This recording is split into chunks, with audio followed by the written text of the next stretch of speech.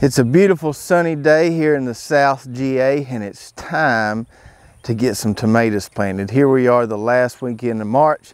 We've got some nice looking tomato transplants, and we got to get them in the ground. If this is your first time on our channel, welcome. Go ahead and hit that subscribe button down below and that bell button so you get notified every time we come out with a new video.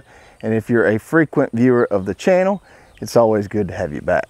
We're going all out on tomatoes this year. We're going to plant about 250 row feet of tomatoes. Look at all those pretty tomato transplants right there, just ready to get nestled in some good garden soil. I've got about 10 different varieties we're going to be planting today. Some we've grown for years, some we've never tried before, some determinate or mostly determinate, and a few indeterminate varieties.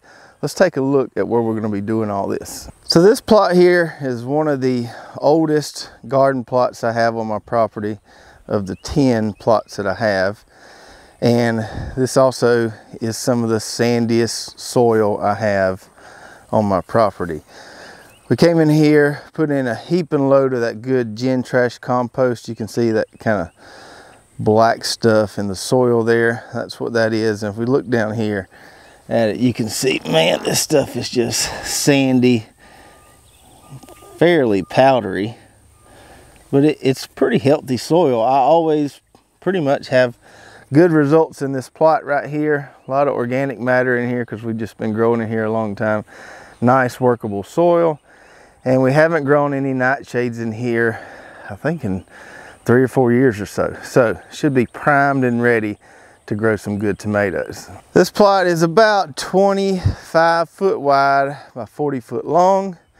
We're going to be putting 6 rows of tomatoes in here today, so we're just going to fill this entire plot with tomato plants. We already got our rows marked off where they're going to be. Doing our rows 4 feet apart. I've done tomato rows 5 feet apart. You can do them wider than that. I've done them 3 foot apart before, and it's just a little too close for my liking, so we're going 4 feet apart on our rows. We've got either a stake or a mark at the end of each row there so we can make a furrow and get our drip tape in the ground. In addition to things like squash and corn, tomatoes are another one of those crops where drip tape is really essential for us. Tomatoes can be prone to a lot of diseases, and many of those diseases can really thrive on leaf moisture. So if we can reduce the amount of leaf moisture we can have some healthier tomato plants, and we can reduce that disease onset. Now, of course, we can't do anything about rain. If we get a really rainy spring or really rainy early summer, there's not a lot we can do about that, but we try to minimize that leaf moisture as much as we can, and that drip irrigation lets us do that. It also lets us fertilize these plants much easier because we can inject it through that drip system, put it right there at those roots, and really give those plants the nutrients they need fast, right when they need it. So let's grab our wheel hose, let's make some furrows, and let's bury some drip tape.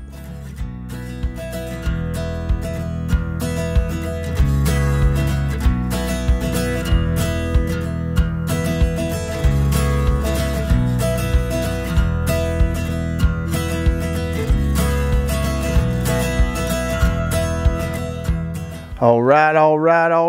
Got our drip system hooked up there, all 6 rows. See them lines are nice and inflated there. Putting out some water with those emitters every 12 inches. And now we'll just wait on them water spots to kind of start to develop, because that's going to tell us where we need to put our plants. Now, before I show you which varieties we're going to be planting and how much of each, real quick for a minute or two or 3, 4, or 5. Let's talk about heirloom versus hybrid, or determinate versus indeterminate tomatoes. Now, in my humble opinion, hybrid tomatoes get kind of a bad rap. And I understand it because 10, 20 years ago, most of the hybrid tomatoes didn't have much taste to them. But things are a lot different nowadays. And a lot of the seed companies out there that sell just heirloom or open pollinated seeds tend to throw hybrids in the mud a lot, kind of stomp on them a little bit and act like they're not that good or you shouldn't be planting them. But I would disagree with that strongly, because hybrids give us a lot of productivity that we wouldn't otherwise get down here in the deep south. Heirloom tomatoes are great. They look neat. They have some cool color to them. They often have some really good flavor. And we grow a few heirlooms every year, but I don't count on those heirlooms to give me all the tomatoes I need to can or to put in my vegetable bags. I kind of just grow them for the fun of it. My hybrids are the ones I really count on for my productivity, because I know they're going to be able to withstand some of those harsh conditions that we have down here in the deep south. So yes, we do like to grow heirlooms. Yes, we do like to grow hybrids. You can grow both. You don't have to be against one or the other. Do a little bit of both. Use your hybrids as your go-to productive canning tomatoes. Use your heirlooms for just something fun and colorful to have in your garden. Now let's talk determinate versus indeterminate. So your determinate varieties are going to produce loads of tomatoes in a short time span, and then they're going to be toast, you know, come midsummer. Your indeterminate varieties will grow for a longer period of time. They won't give you just that huge pop like the determinate varieties will, but they'll consistently produce over a longer period of time than the determinates will. But down here where we live, it gets so daggum hot and humid come summertime, any tomato has a hard time surviving. So I tend to lean more towards the determinate varieties, because I know I'm going to get a lot of tomato harvest before it gets super, super hot. I can get them all in that small window, that big production window that those determinate tomatoes provide. The indeterminates are good. We still grow a few of those, cherry varieties and things like that, but they're probably going to suffer the same fate as those determinate varieties when it gets really hot. So we're not going to get as much production around here from our indeterminates as we do our determinates. Now, if you live up north where it doesn't get quite as hot, you can grow those indeterminates for a very long time, and you can get some really nice continual production from it.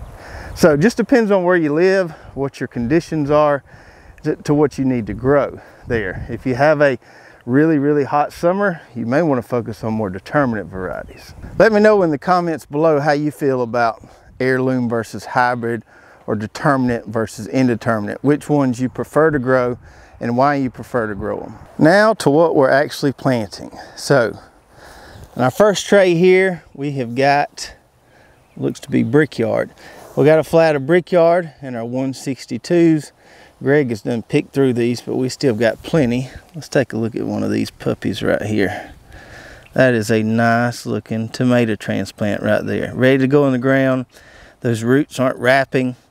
Those little internal root training ribs in the tray have got those roots growing down, and these things shouldn't have much transplant shock at all.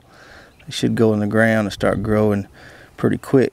And then in this tray right here, we've got several different kinds. Black Creme, Sun Gold. Let's see what this one is. Sweetie, Cherry, some Red Snapper, which is a new one for us this year, and a Tachi, which is a nice hybrid Roma tomato.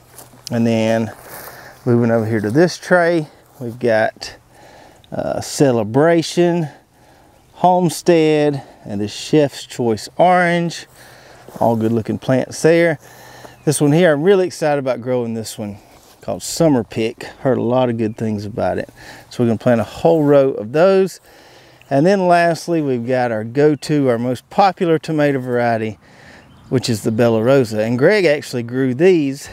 This is a 338 tray. It's a little different than the 338s we sell. This is just an old tray we've had for years, but the ones we have are black.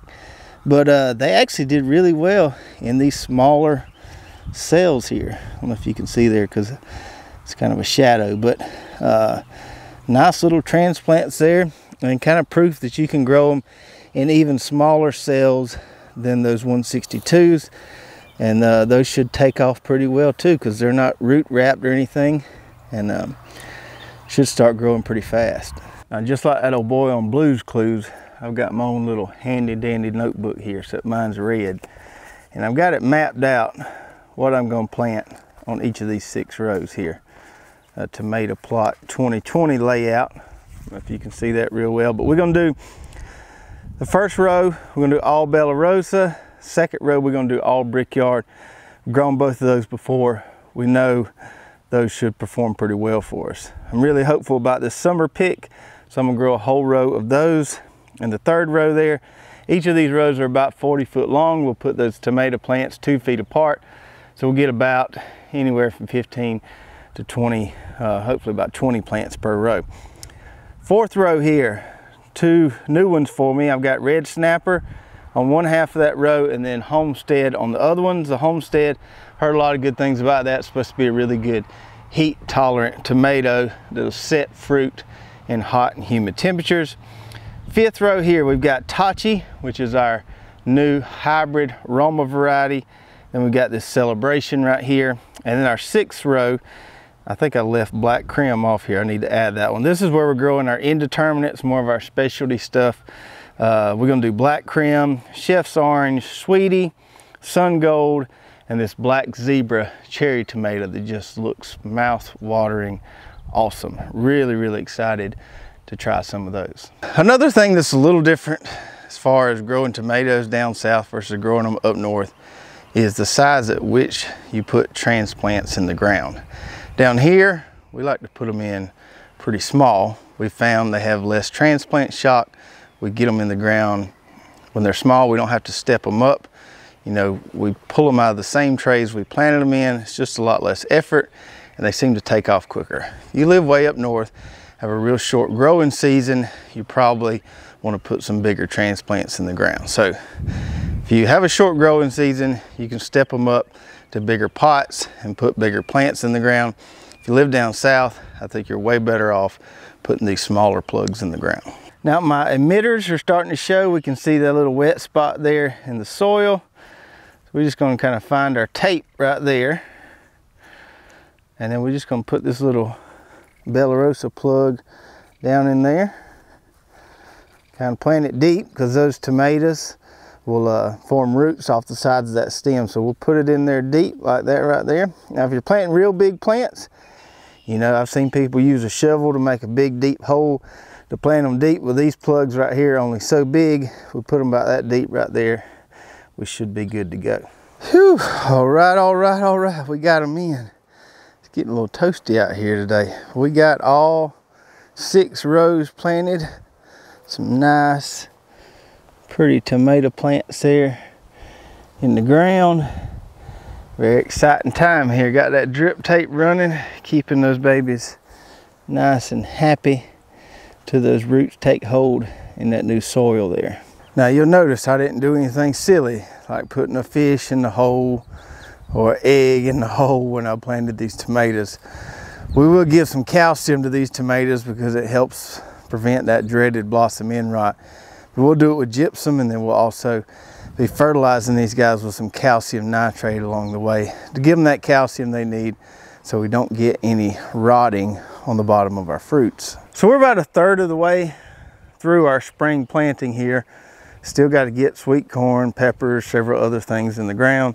Let me know how your spring planting is going. Also, let me know which varieties of tomatoes you're planting this year, which varieties you really like, maybe some that we don't carry, and tell me where you're at so I can get an idea of where these varieties perform well. Don't forget to hit that subscribe button if you haven't already. Give me a thumbs up if you enjoyed this video. And if you did, check out these 2 videos right here. Another 2 videos we did in the past on growing tomatoes. I think you'll really enjoy those as well. See you next time.